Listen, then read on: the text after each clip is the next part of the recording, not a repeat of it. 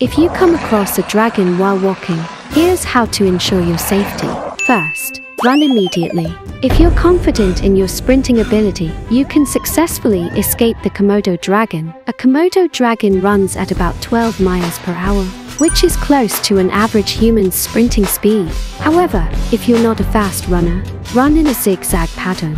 They're not great at sudden directional changes. Second, target its weakness. If bitten by a Komodo dragon, you must fight back immediately. Their saliva contains venom, and any delay could be fatal.